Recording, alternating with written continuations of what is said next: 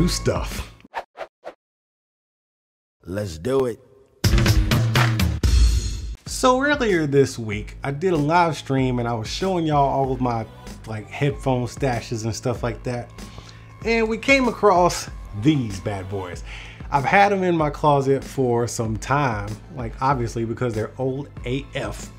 And yeah, man, I figured it'd be a cool little video just to go to a blast in the past and see what these Beats Solo HDs are all about. So here's a story behind these. These are not actually mine. Well, I guess they're mine since they're in my possession now, but I think it was maybe somewhere back in 2012, 13 or so. My son at the time, he wanted some headphones real bad. And yes, at the time he was like 12 or 13 and he bought into all the ads in the media and the hype behind Beats. He wanted some Beats so bad. Me, as a sensible father, thought, son, that's ridiculous. I'm not buying you $200 headphones that probably don't even sound that great. And yeah, so I didn't want to buy him for him, right? So his mom, which I've been divorced from since about 2005, decided for Christmas she wanted to get him some Beats. They were on sale at Walmart or something like that. So she got him some Beats Solo HD. He was super excited that he had some Beats Solos. And me as dad, knowing better, I was like, ugh, whatever. So yeah, I was rocking my Sony XB900 BTs or whatever they were called back in the days. You know, the Sony bass cannons, the OG ones. I was rocking those and he had his Beats, and there's a whole story behind that as well, but I'm not going into that. Either way, we got here the Beats Solo HD Beats by Dre. This is old school, man. So let's take a look around the box. Now, one thing I can applaud Beats for, even back in the day, was their packaging. Their packaging was second to none. They made you feel like you were getting something that was truly expensive and special. And yes, it was also expensive. I think I looked back at the retail price of these back in the day. It was 200 bucks for a pair of on-ear wired headphones. It was just unbelievable. But right here, it says that, you know, they're compatible with iPads and iPhones. It's got all the touch features right there, or the features rather, for the cord. And then we have, oh, wow, talk about another blast from the past. Look at this. Look, get in here, man. You got to see this with your own two eyes. HTC, BlackBerry, and Android. HTC and BlackBerry are two companies that really don't even exist anymore. Man, y'all remember those HTC phones? Dude, my first real good Android phone was the HTC Evo 4G. Amazing phone, man. I loved HTC phones, man. I don't know what happened with that company, but they really screwed up. Let me get my camera out here. Okay, there we go. So we got some stuff. Let me see here. With Beats, people are going to hear what the artists hear and listen to what they want to be heard the way I do. That's what Dr. Dre is saying. So this is the way Dr. Dre wanted us to hear the music. This is good. It's a nice signature product, man. It was good branding, designed by Beats, Noel Lee, and Ammunition. Let me see what else here. That's it. So let's just get into the box without further ado. Let's take this off of there. And I see I got all this dust right here, man. You can't see that on the camera, but it's dusty. Got a nice little tab that you just pull. Can you back out a little bit? Let me see. Let me get you backed out a little bit. All right, let's put that off to the side.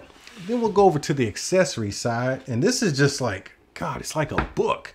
So you open that up with some Velcro. I don't know what was in this side right here. What was in this compartment? Probably just a cable. But then we have the instruction booklets. I'm not sure why there's so much here, being that they're wired headphones and on here. There's just not. Oh, and warranty information.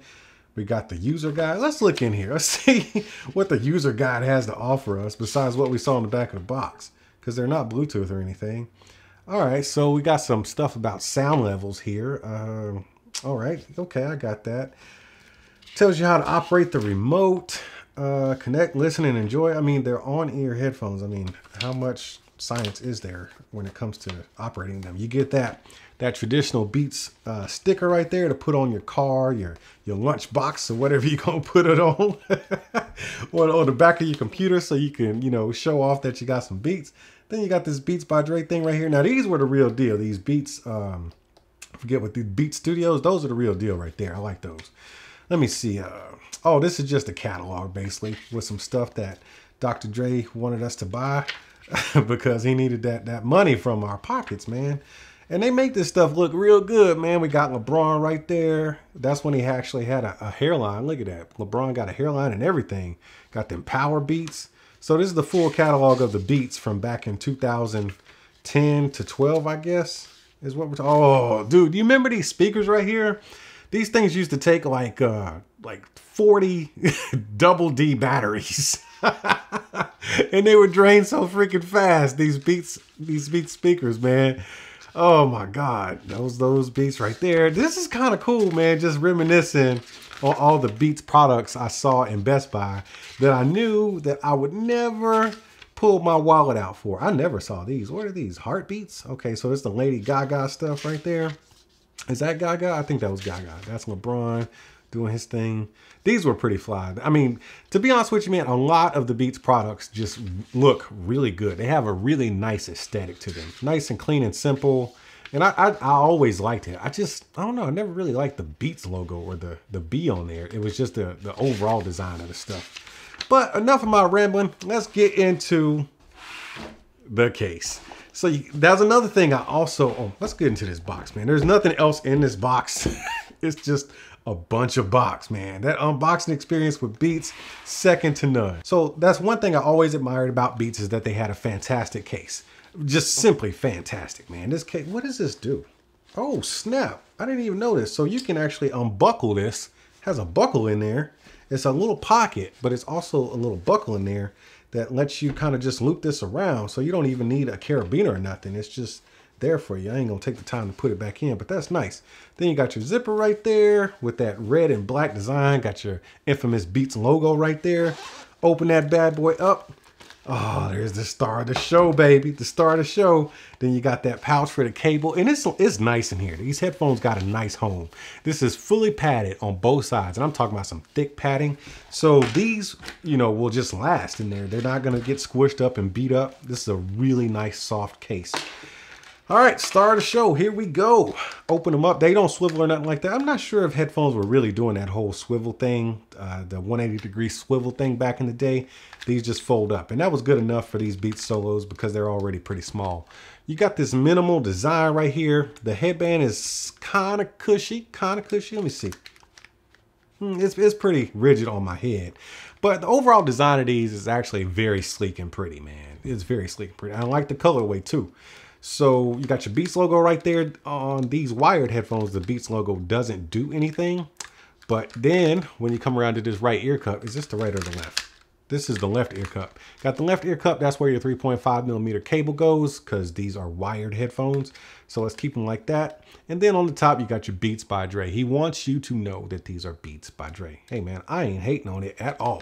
Let's see about this cable right here. That was another thing I always liked about Beats, the red and black cable. I'm a sucker for red and black, man. If you put red and black or orange and gray together, or even yellow and gray, or like silver and tan, like there's like 3 or 4 different color schemes. I'm a sucker for it, and this is one of them. On the side that you plug into your audio device, you got your 90-degree elbow right there, and then you got your straight plug on this side, and then this is your control module right here. I have an Android phone, so we won't be doing the volume and stuff like that. It doesn't control that. Well, it might. We'll just have to see. But you got an inline mic right there, and then you got your play and pause button right there. So let's get these things plugged up to my Galaxy Note 8. Yes, we're taking a blast into the past. I thought about pulling out my Galaxy Note 7 because I still have one. I'm one of the Samsung bad boys who kept his Galaxy Note 7. But I ain't want to put it on camera because I ain't want all the hate coming. But yeah, man, I still got that Galaxy Note 7. All right, so let's get that plugged into that 3.5mm jack. It has been accepted. Moment of truth right here, man. I'm nervous. I don't know about you, but I'm nervous. Let's get to see how they feel.